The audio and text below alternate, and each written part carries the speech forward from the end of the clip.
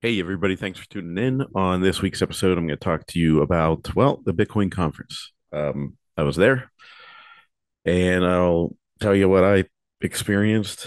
Um, there was a lot to experience, but we shall dig into that. Then also, I'm going to dig into my documentary.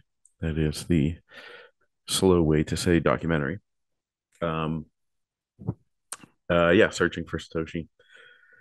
Getting a couple other things, but sorry, I've been traveling, so this will be like the second time it's a midweek drop. So I'm throwing everybody's rhythms off, mine included. I can't wait to get back into a rhythm. One downside to traveling. Well, no, many downsides to traveling, but that's a big one. Um, anyways, first off, shout out to the BitBox02 hardware wallet. Go to shiftcrypto.ch/Bitcoin made simple and use the promo code Bitcoin made simple to get 5% off. And when you do that, you will get a device that does not have a secret backdoor to it, if you know what I mean, because there is a certain hardware device that has been revealed to have a secret backdoor to recover your Bitcoin. You know, it's all for your help. Nobody would ever nefariously jump in and take your Bitcoin, would they? So that and oh yeah, upstream data. Go to upstreamdata.ca and get your mining equipment there. You can get mining servers, as Bob Burnett told me to call them, because an ASIC is just the chip within any computer. Um, go to upstreamdata.ca and then you can also get the black box, and it makes your Bitcoin mining very quiet. It makes your spouse or family members very, very happy. Then finally, Movies Plus. We'll get into that, but a lot of people use the promo code Cory. Kind of blows me away. Um, yeah, use promo code Cory and see what you're missing out on. Everyone else is joining. We're over 1 million downloads. Yeah, 1 million downloads for the Austin Powers fans out there, which is kind of crazy to me, like really crazy. But yeah, go to mymoviesplus.com. And if you had checked this out for Q sent me, I know episode one came out in November and we're waiting on episode two and three. But I don't know if you know this, there's been a lot of developments and things that are getting filmed and added into the subsequent episodes. So something may or may not be happening today um, with interviews. So just yeah, keep that on your radar. And then we also have the documentary, or we have a short with Sneeko called Dust, and we're announcing some pretty big partnerships. I mean, big, big.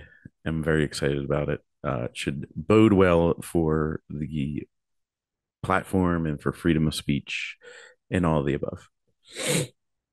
I'll try to lean away every time I sniffle. I ate lunch and just started sneezing like crazy, which is something that happens sometimes when I eat. No, I'm not allergic to anything. It just happens. My sister thinks that there is a nerve. Well, she learned in college there's a nerve on the outside of your stomach that is connected to your, I don't know, sneezing mechanism. And yeah, she thinks that that's what it is. I don't know. It just happens. Maybe we have a sensitive one.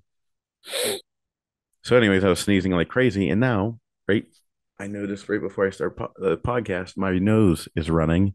And sure, you're probably sitting there thinking, well, like it's a podcast. Why don't you just stop and start all over again? But I bring it raw. I bring it live. Well, live, recorded, then uploaded.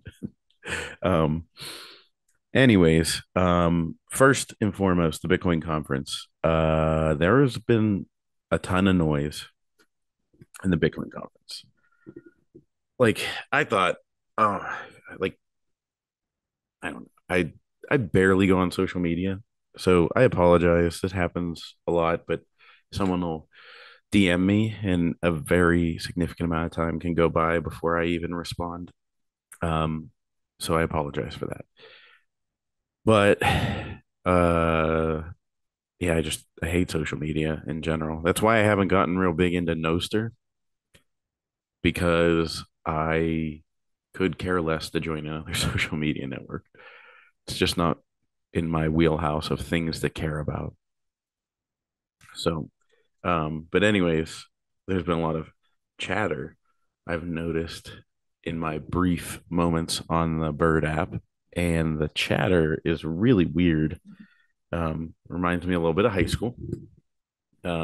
People mad at other people, and people accusing other people of certain things, and I just don't care. Um, I don't I don't care, and I'll get into that why.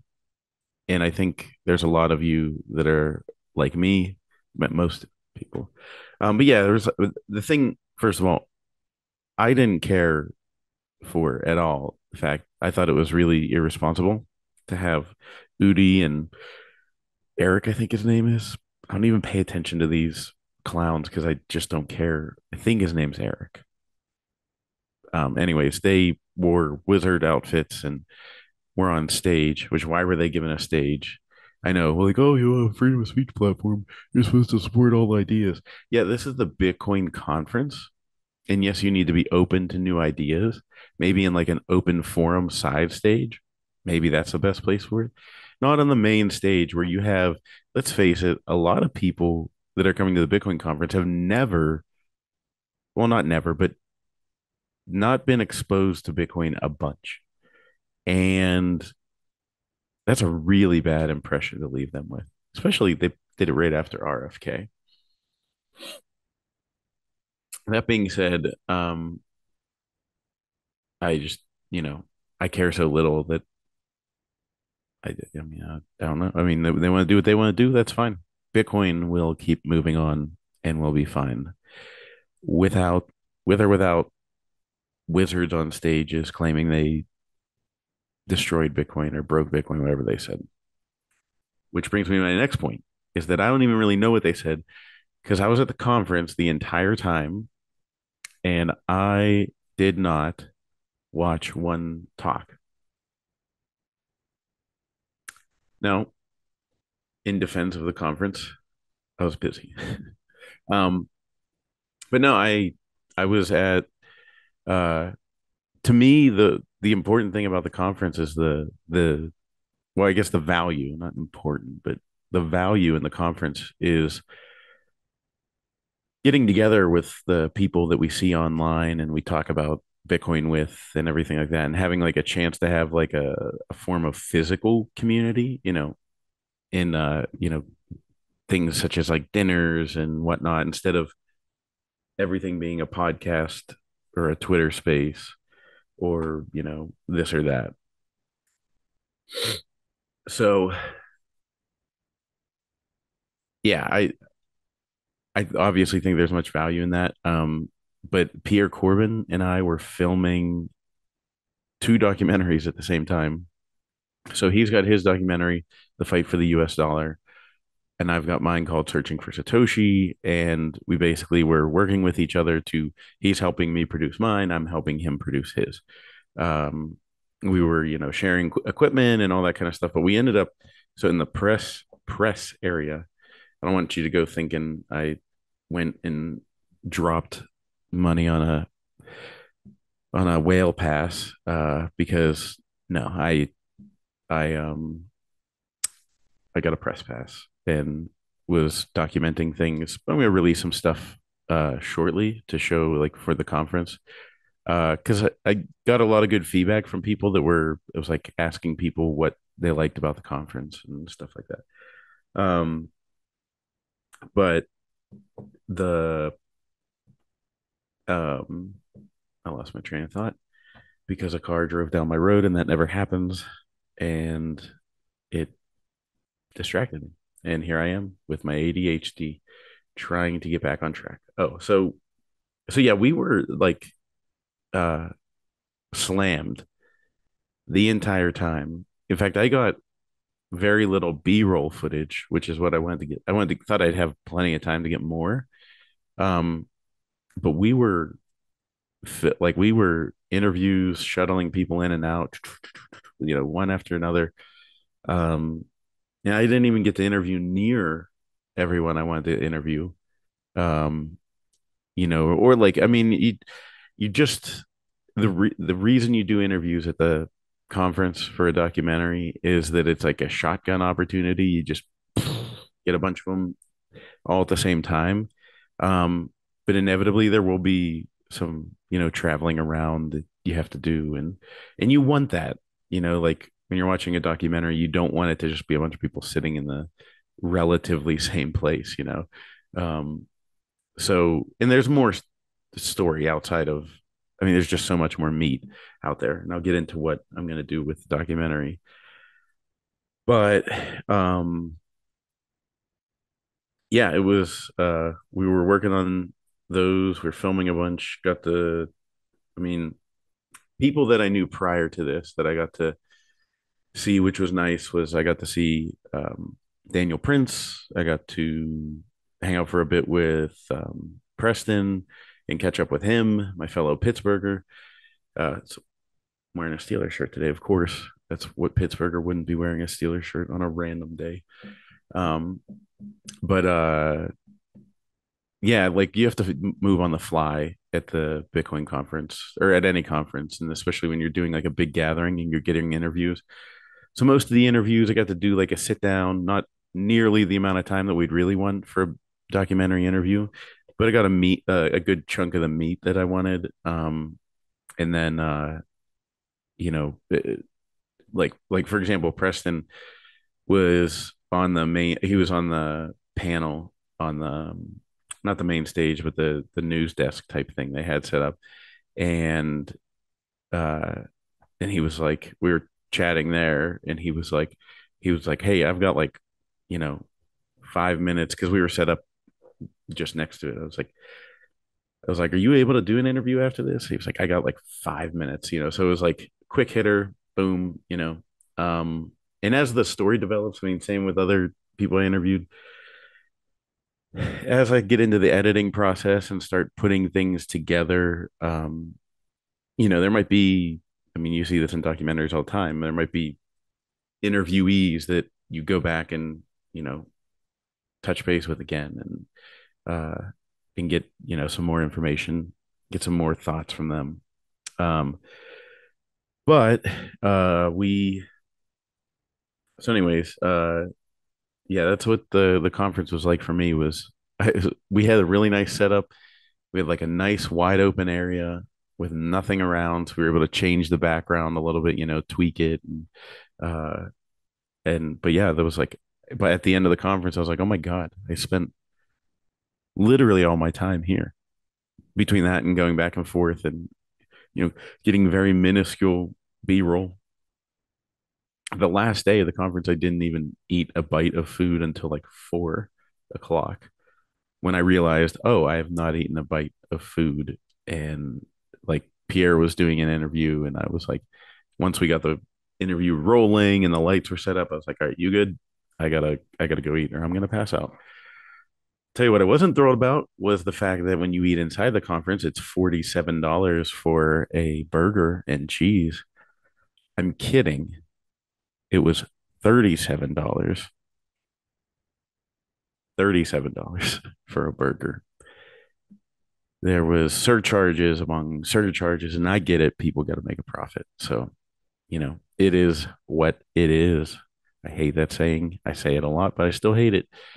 But it is in this scenario what it is. It's a for-profit business model, and you are trapped in the conference, and there's not really any good food options right outside the Miami Conference Center. I am really eager to see what it's like at Nashville. It's gonna be much different at Nashville. I think I'll be excited. I think my wife might actually finally come. And I have a car on my street again. And I'll be honest, that bothers me because I live somewhere where cars on streets don't really happen. I mean, they're like right next to my property. And I see something. I'm giving you play by play here. And what's happening? Sitting in there. Okay. Yep. Drive along. Drive along. Keep going. Keep going. You are looking at my house, and that really bothers me. Keep going. Get out of here. Ugh. God, Bitcoin did this to me. That's the way I am now. Live in the boonies. I'm away from everything, and I want nothing to do with people being around. I mean, I want people around, but I that just stuff like that. It's weird to be in that scenario now, where I'm like, "Who are you?" and get the hell out of here. Um, as opposed to a year and a half ago, where I lived somewhere where it was by a mall, uh, like in the city, cars everywhere. So, anyways, yeah, it was a busy conference for me. There was half as many people there this year, um, and there was a lot of noise with the crap like Udi and other things like that. They just were stupid, annoying, like stupid annoying. Um, and yeah, I don't really have respect for like things Udi's doing. I mean, just like clout chasing and trying to like shit all over Bitcoin for clout and grow up. I mean, you could tell this person had no friends and probably still has no friends, just people trying to gleam off of him. So it's just whatever. I'm over it. I really don't care. He's not going to affect Bitcoin in the long run. I mean, remember they broke Bitcoin by making the mining fees with ordinals go up by a factor of like a multiplied 2x the block reward. So that was really tough, guys. As a miner, I will tell you, I hated when all those fees were getting thrown on. Don't get me wrong, long term, especially well, short term, you want long term, there will be bigger fees as the main chain becomes more of like a central bank type thing, like an uncontrolled central bank or a decentralized central bank that only large transactions to move sums from one to another with decent sized fees go through. That's what I think will happen. But uh, yeah, I mean, so somebody that wanted to send Bitcoin, their transaction was getting backed up and they had to pay fees. I didn't even check what the fees are because um, other than the miner sending Bitcoin off to my wallet. I'm not on an exchange trying to buy it and sell it. So um, that was very interesting um, that they were claiming they killed it whenever they were just like padding the wallets or the Bitcoin wallets of the miners. Um, so nice try, way to go. You succeeded at nothing, and the fees are already back down to normal, pretty much normal. There's still a backlog of transactions in the mempool, but it'll clear. Uh, it will clear in time, and then we'll be back to like, wow, look at all that block space we have. But yeah, it was just absurd. And I'm like, all this like, because then Foss goes on and he's ranting about it, and then he's fighting with people online and dropping bombs left and right, and I'm like, I mean, I don't like, come on, really, like this just this needs to stop for their own mental health. It doesn't need to stop for Bitcoin because Bitcoin will be fine with it regardless of how the you know Bitcoin Twitter community interacts with each other. But I do feel bad for people's mental health. It's like to be that wrapped up into it. It can't be good. Um, so, anyways, but to get to the meat of the documentary, I first had the idea for this documentary back in 2019.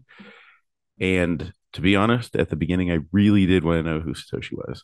Um, but the like as I got to the more and more I learned about Bitcoin, and the further down the rabbit hole I went, I realized that I was like, I don't want to know who Satoshi is. I don't want to know who Satoshi is. What I did want to know was what made Satoshi who they were. Um, who influenced them, what was the collection of ideas that they fed off of, who laid the groundwork for Satoshi to do what they did, and what were the laws of nature, what was going on in the political sphere, the economic forces that produced this creation of Bitcoin. What was all that? Um, so yeah, this started out as a search for the identity of Satoshi, but it's become something completely else. It's become something completely different. And I'll be honest, I got a lot of pushback. Uh, for example, Saifedean blew past the answer and said, "We're not talking about that." So, I mean, I had explained to him the spirit of the documentary, but I guess he really didn't want to talk about that. Whatever. So yeah, the documentary originally was supposed to be about who Satoshi is, and then I was like everyone else, like most people, I kept digging and digging, and I was like, you know what? I really don't want to know who Satoshi is. I hope I don't find out. Um, so it's become a journey, and I think that journey is, just begun, and this journey has a long way to go. Um, but the curiosity of who is the creator of Bitcoin has fundamentally changed my views on money, on time, and on our place in this world, um, and so much more. So, I can't thank Satoshi enough. And, on this journey, I mean, this is going to take me all over the world. I said I did some interviews already down in Miami, and it's going to take me to more places because I already have people in the UK. I've got probably a handful other places I got to go to and keep adding to my trips. And I don't know how this documentary is going to end. I don't know where this journey is going to lead. I just, you know, where is my search for Satoshi going to take me? And I really hope it's not to who Satoshi is. That sounds ridiculous. But to me, it's like I said, it's more fascinating to study what created Satoshi, what brought Satoshi to life. Um, because whatever brought Satoshi to life, meaning whatever brought the pseudonym to life, also brought the the creation of Bitcoin. And so to me, it's like this is a perfect timing. It's like I didn't get into Bitcoin to get rich. I didn't get into Bitcoin to, well, I'm not gonna lie. Initially, I wanted to buy Bitcoin and for it to go up to infinity. I guess a better way to phrase it. Let me change that. I'm not currently in Bitcoin to get rich. I'm not in Bitcoin to get rich. I didn't get into Bitcoin for the memes. I'm not into Bitcoin because of the memes. I'm not into Bitcoin because of the social media drama. I'm not into Bitcoin for any other reason than the core reason. And I still don't fully understand what the core reason is, but that's why I'm searching. So, yes, the title of the documentary is Searching for Satoshi. And like I said, I don't know what I'll find on my search for Satoshi, but I really hope it's not the name of, I really, really hope it's not the name behind Satoshi's pseudonym. And I don't think I'll find it, but I don't know. I don't know what I'll find. I hope what I find is a deeper understanding of this amazing technology that can bring fair, free, and open markets to the world. And like a lot of people talk about who's Satoshi, and they want to talk about like the buzzwords and stuff. But I'm doing my best to dig deep and like I want to know like talk about the cypherpunks and then go a layer deeper. What inspired the cypherpunks? Um, so this goes way beyond a documentary of just me sitting there. I mean, honestly, the first iteration of it was like, I'll just sit there and interview everyone and be like, who do you think Satoshi is? And they'll be like, it might be Hal Finney, it might be this person, it might be this person. And I'll be, huh, that is really interesting. I'll follow up on that. Um, that's like definitely how this started in the hopes that like somehow that was going to get me the answer. Um, but yeah, who is Satoshi? What made them do what they did? And that is such a deep rabbit hole. Not going past oh maybe it's Hal Finney or oh maybe it's so and so, going way past that and figuring out what spurred the creation of Bitcoin. What was the catalyst that led to this? What was the catalyst? What the cypherpunks led to the Bitcoin and all the iterations that came before it. What was the catalyst for the cypherpunks? What was the catalyst for the catalyst of the cypherpunks? Um, I just think it's a lot to unpack. And Satoshi by all means is not a all-knowing entity that is the be-all end-all of Bitcoin, and whatever Satoshi says goes. Because Satoshi come back and be like, "Hey, I like Ethereum," and everyone in Bitcoin would be like, "Oh, thanks for your invention, dude, but see ya." Um, oh, the market might drop 20% for a couple days. Uh, but yeah, it's kind of like one of, I think Bob Burnett said in one of the interviews for the documentary, I think it was for the documentary, he said, it's like the inventor of the wheel. If the inventor of the wheel revealed themselves and said, like, hey, I think it'd be better if we used square wheels instead, we'd be like, thank you so much for your invention. We really appreciate it. Now, we're not going to use your new one. We're not going to follow your new one. You had a great idea. Your follow up idea was not the best, and keep trying, bud. Um, so yeah, that's just where I'm at with the documentary. And by the way, get a BitBox02 hardware wallet from Shift Crypto. Go to shiftcrypto.th/Bitcoin made simple to get promo. Use the promo code Bitcoin made simple to get 5% off. Ugh, got that all out. Um, yeah, so the documentary, don't get confused. It's not it's about so much more than what was the name of the person that created Bitcoin. Um, and like you, I don't think we'll ever find out. I think that's out of our control. I don't want to find out, and yeah, I just don't think we will. And that's a great thing because it would be an unnecessary distraction. Bitcoin doesn't need it. So, um, yeah. Anyways, on top of that, uh, yeah, I don't know. Movies Plus, we've got a big partnership coming, so uh, could be life changing. Met a lot of great people down there. Um, a lot of new people that were just dipping their toes in, and yeah, I had a good time. So all in all, good job, Bitcoin Magazine. I enjoyed myself, although I didn't get to watch any of the stuff on the stage. But again, honestly, to me, it feels like it would have been stuff that I had already heard, anyways. So yeah. Until next time, guys, you should definitely get another BitBox02 hardware wallet and move your coins off the exchange. And I will talk to you guys later.